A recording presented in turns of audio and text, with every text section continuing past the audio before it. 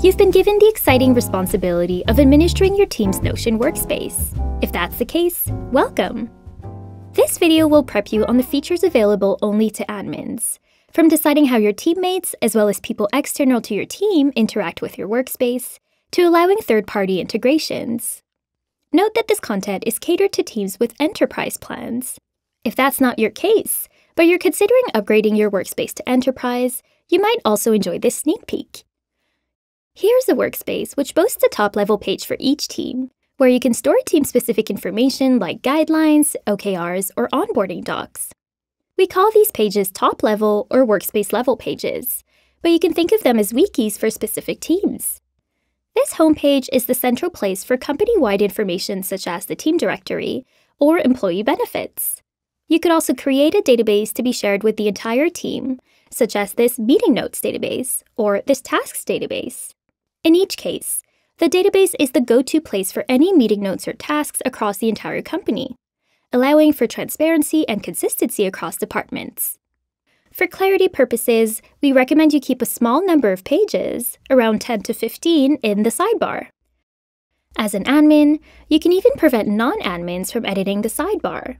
We'll show you how to do this in a bit.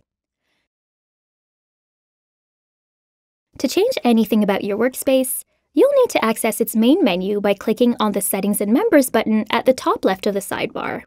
This window will open up, featuring the Members section. There are several ways users can interact with a Notion workspace. Commonly, most people in your organization will be workspace members. This means that they will be able to view, create, and edit pages in Notion. When you create a workspace while on the team or enterprise plan, you are automatically assigned the role of workspace admin. Admins can add people to the workspace, as well as change anyone's access level at any time here, and even remove someone from the workspace.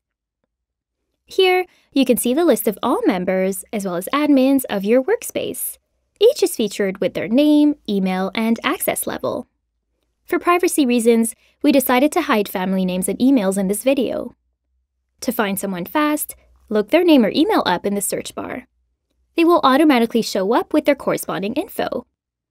If you'd like to see all of your workspace admins at the top of the list, click on Access Level twice, and make sure that the arrow next to it points downwards.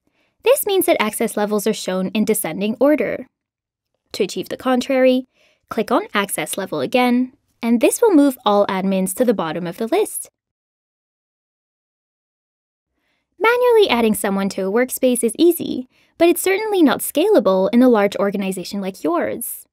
If your company has an email domain, you can simply allow anyone with that email domain to join your workspace. To do this, go to Workspace Settings. Here, you can manually type in your email domain and automatically allow anyone with said domain to join the workspace.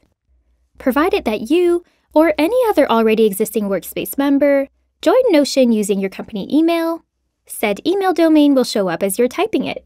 Click on it, then on Update. Once that's done, anyone whose email has the following domain can automatically join this workspace. In other words, assuming every employee in your company is assigned a work email with your company email domain, they will be able to join this workspace without having to ask anyone for a special invitation. Once this is set up, your only responsibility would be to forward this URL, which contains your domain name, to everyone via the medium of your choice. Your people team could also include this in onboarding materials, and you wouldn't have to touch it again. As this sentence explains, anyone with an email address tied to the email you just allowed can join the workspace by clicking on this link. Now, what if you wanted to create smaller groups of people inside your workspace? Once your Notion workspace becomes available to all several hundreds or thousands of people in your team, you will find instances where you would rather keep some pages private to a smaller group of people.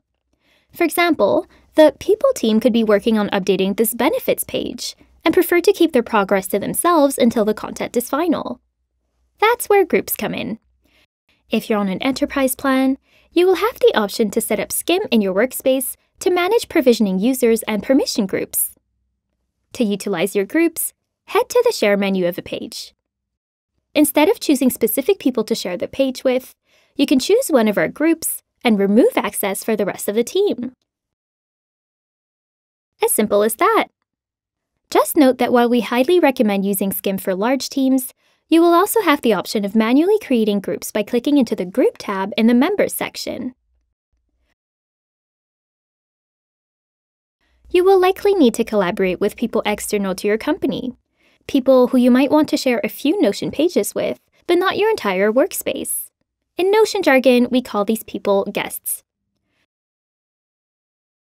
To add a guest to a Notion page, click on that page's Share menu, then on Invite. Then you can type in the external person's email and select it like so.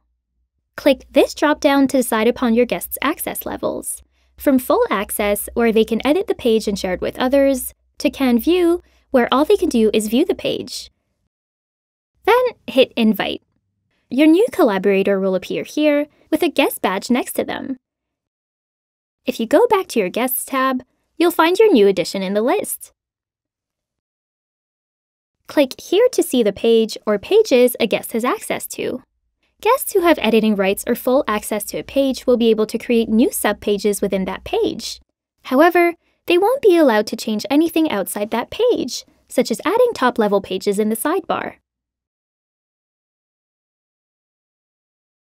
Now, let's go back to the Settings section to talk about public page sharing. Aside from modifying the name and icon of your workspace, admins can also decide upon a domain name.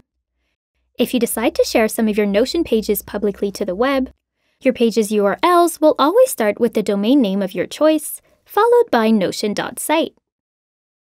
Notion gives every workspace a randomly generated domain name. If you wish to, you can easily change it like so. Just type the name you want in the text box.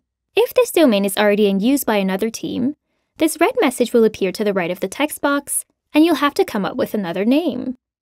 If the name is available, this green message will appear. From now on, any Notion page you share to the web will start with this string. So, how do you share a page to the web? Click on the Share menu at the top right and toggle the Share to Web option on. This will automatically generate a URL, making the page public and accessible to anyone. You can copy it here.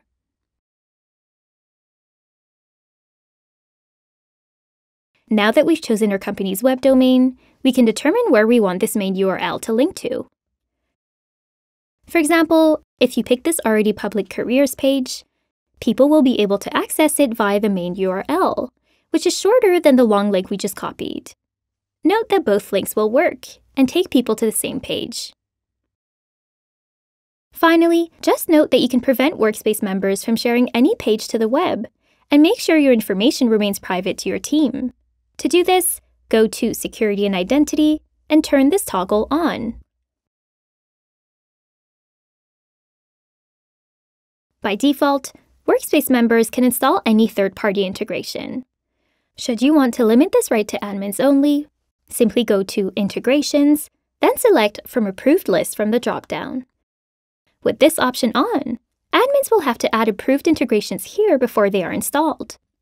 For example, your team might want to store valuable information shared on a Slack channel inside a Notion database for later consultation.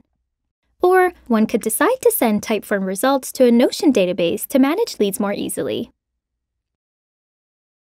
To approve all integrations built by Notion, turn on this toggle. And to add an approved integration, click here and find it by typing its name or integration ID. Finally, let's explore this Security and Identity section a little more. This option prevents non-admins from changing anything in your Workspace sidebar. In other words, if you turn the toggle on, Workspace members will not be able to create, move, reorder, or delete top-level pages. This helps everyone to stick to the same Workspace structure, especially as the team scales. On the other hand, admins will still be able to move and create pages in the sidebar. Disabling guests will automatically remove all guests in the workspace and prevent anyone from inviting guests hereafter. This means members will need to ask you or another admin in order to add guests to their pages. This is great for security purposes, but depending on your team's needs could be quite cumbersome. We suggest working on an official guest policy that all leaders are aligned on. You can also remove the option of moving or duplicating pages to other Notion workspaces. This helps keep all of your company's information in one place, so that you as an admin know what's going on. Finally, to keep your company's information secure, toggle here to prevent anyone from exporting pages as Markdown, CSV, or PDF.